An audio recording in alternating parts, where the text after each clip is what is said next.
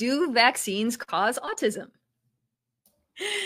No, there is no robust, good evidence at all of any link whatsoever between any type of vaccine and autism in anyone.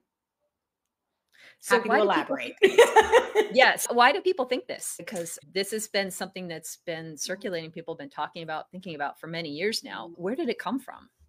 Yeah, so it all started back in 1998, where this British doctor named Andrew Wakefield put out a study, and I use the term very loosely. It was retracted, it was found to be built on falsified data.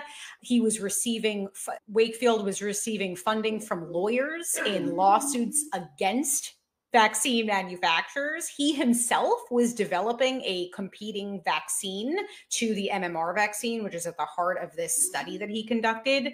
There was nothing robust about this. The whole thing was rubbish. And as I said, it was retracted. He was actually barred from practicing medicine in Britain.